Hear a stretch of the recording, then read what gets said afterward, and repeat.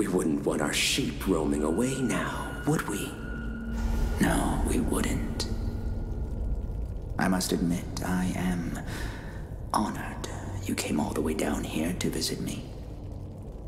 It almost makes what I'm about to do seem cruel. But the believers must honor their savior.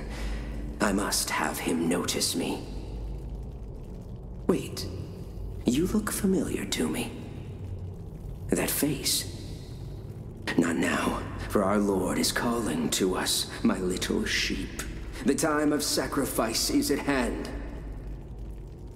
And then I will finally be freed from this prison, this inky, dark abyss I call a body. Shh.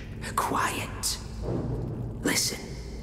I can hear him crawling above, crawling. Let us begin. The ritual must be completed. Soon he will hear me. He will set us free.